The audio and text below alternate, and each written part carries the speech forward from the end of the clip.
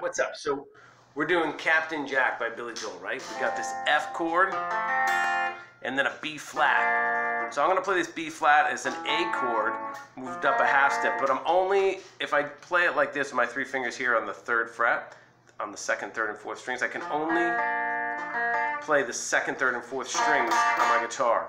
Another way to play it would be to bar those three notes with your 3rd finger and use your 1st finger on the 1st fret of the 5th string. And then you can also use your 1st finger on the F up here, the 1st fret of the 1st string. 1st fret of the 5th string and the 1st fret of the 1st string covered by your 1st finger, while your 3rd finger would cover the 2nd, 3rd, and 4th strings, like that, okay?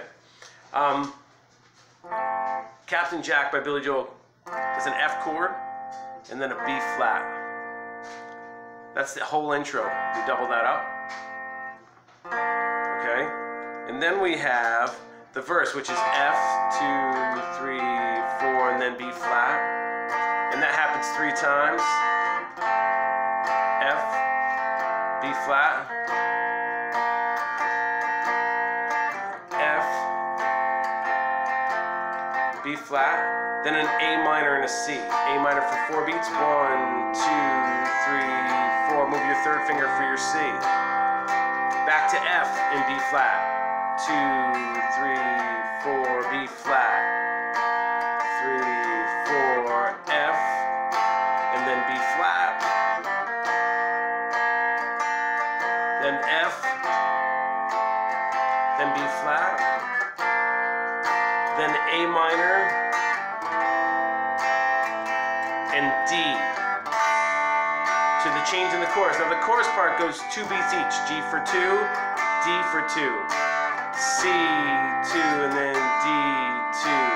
1, 2, G, D, C, for 4 beats. Back to G, D, C, D, C, 2, D, 4, G for 2, D for 2, and then C for 4.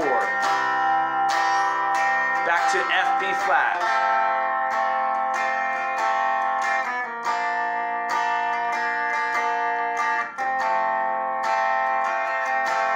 That's the intro to the 2nd verse. So you sit around and you smoke your pot. I don't think that's the 2nd verse, smoke your pot. But, so it keeps going the same way for 4 times. And then at the end, it just repeats the chorus.